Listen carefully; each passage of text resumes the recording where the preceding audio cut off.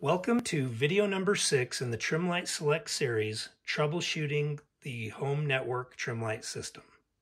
In this video, we are going to address some common issues that may arise with your Trimlight system when you are paired to your home network. If you are having difficulty with your system, the following steps we are going to discuss should resolve any issues you may be having. The most important aspect is making sure you are following all the correct steps to control your Trimlight system. More often than not, we find that issues tend to arise from user error rather than a glitch or malfunction in the Trimlight system. Before we begin, I want to clarify that video number 6 is for customers that are currently paired to their home Wi-Fi network to connect to their Trimlight system. If you are, continue watching this video.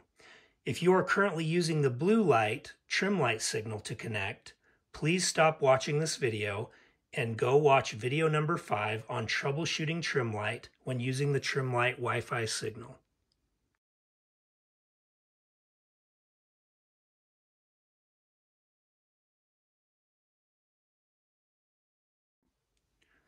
Okay, so the first and most important step is to go into your device's Wi-Fi networks and connect to the home network you are using that you originally paired to Trimlight. Remember, this must be a 2.4 gig signal as Trimlight will not connect to a 5 gig signal.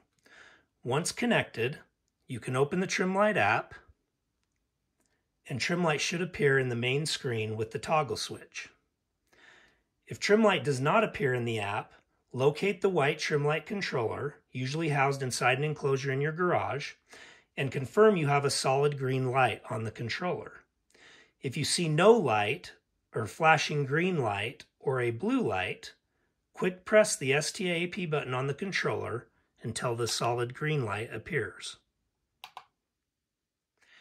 If by chance you cannot get the green light to appear, simply unplug the controller for 1 minute and plug it back in. This is a soft reset and will resolve most issues with your Trimlight system. Once you get the solid green light to appear, the controller should be paired to your home network again, and you should now be able to control the system through the Trimlight app. Open the Trimlight app and Trimlight, or your network name, should appear on the main screen with the toggle switch. Again, if Trimlight does not appear, make sure your device is not set to auto-join to another network, as this will keep it from staying connected to the correct signal. Also, make sure your VPN is not on in your phone, as that will prevent you from connecting as well. You can also swipe down on the screen and it will refresh search devices and you should be able to find the Trimlight signal again. After confirming those settings are correct, if you still cannot get Trimlight to appear in the app, you will then want to refer back to video number 4 and follow the steps to repair your controller to your home network. If you still cannot get connected after watching video number 4, you can reach out to your local dealer for further assistance.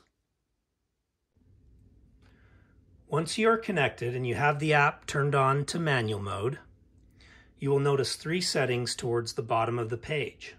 The parameters for these settings should have already been set up for you during installation of Trimlight, so there should never be a need for you to change these settings. However, to confirm, the correct settings are as follows. RGB order should be set to RGB. IC should be set to UCS 1903, and total pixels should be set to the number of lights on the longest run of your home.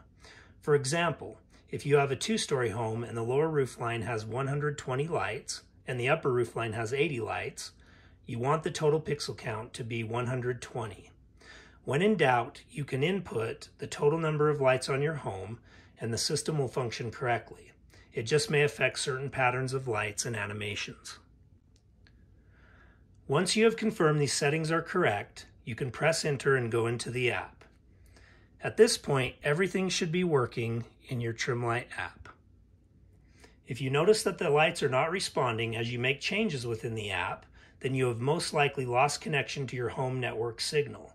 Signal strength will vary from home to home based on many factors we cannot control, such as obstacles between where you are and the controller, what type of device you are using, and possible interference from other devices.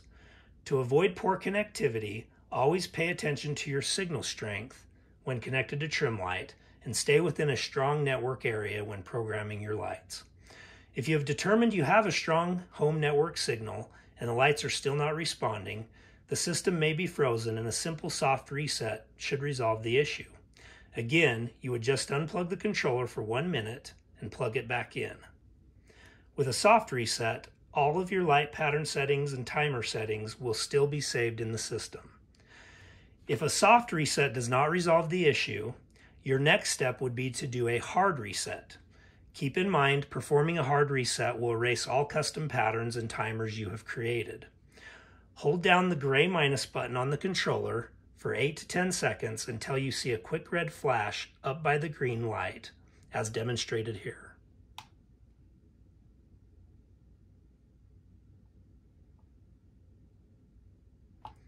Once you see the flash, then unplug the controller for 1 minute and plug it back in. This will complete the process. A hard reset restores the controller back to factory default settings, will clear all error codes, and should resolve any issue you're having with your trim light system. If the hard reset fails, you can reach out to your local trim light dealer for further assistance. In rare cases, your system may still have malfunctions after you have performed all the troubleshooting processes we discussed. If this occurs, reach out to your local dealer, explain to them you have went through all troubleshooting steps and that your system is still not functioning correctly, and they will work with you to confirm the equipment is malfunctioning and replace your trim light controller when necessary. Thanks for watching the trim light troubleshooting tutorial.